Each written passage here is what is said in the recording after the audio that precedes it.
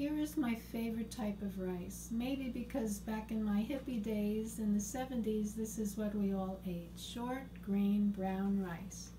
It's very chewy, it's very hearty, and I found a recipe recently. You boil 2 cups of water. I add a little more water to it. And you put in a half a teaspoon of vinegar, hopefully apple cider vinegar.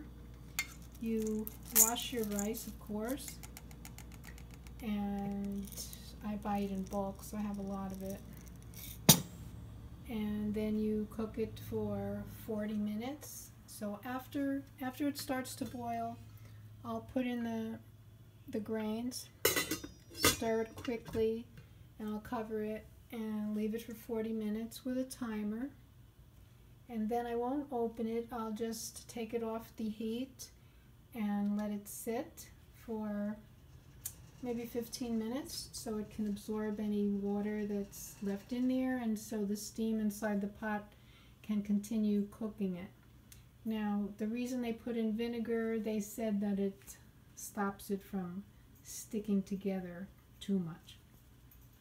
And this is a really great grain, and it's very hearty, and it has protein in it also, and it stays a long time.